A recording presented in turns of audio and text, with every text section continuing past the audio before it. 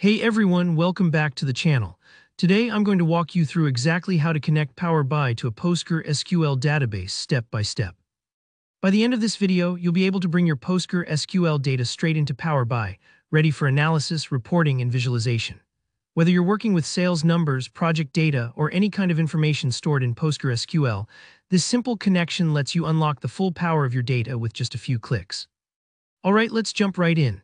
The first thing you'll want to do is open Power BI on your computer.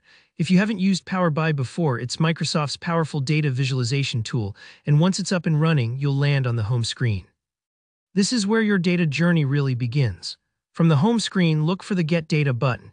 You'll usually find it towards the top left. It's one of the most important features because it's your gateway to connecting with just about any data source out there. Go ahead and click on Get Data.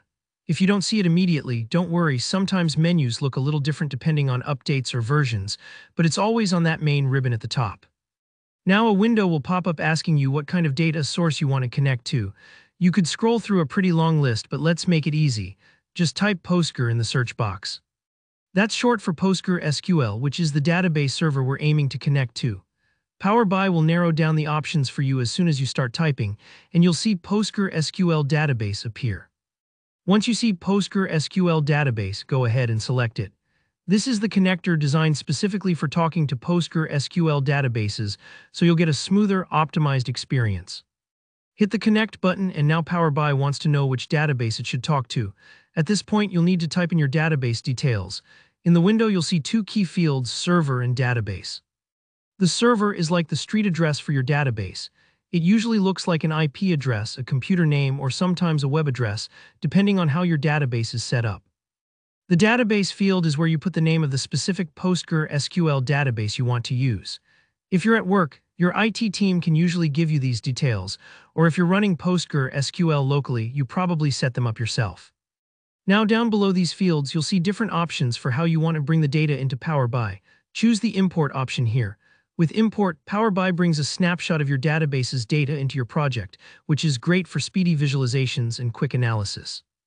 There are other options like Direct Query, but unless you need live up-to-the-second updates, Import is the best choice for most users. Double-check your information, and when you're ready, hit OK. Power BI will take a few moments to connect to your PostgreSQL database and pull the data into your workspace. This part might take a little while, especially if you're connecting to a big database or working over a slow network, but don't worry, you'll see a loading screen as it does its thing. And that's it.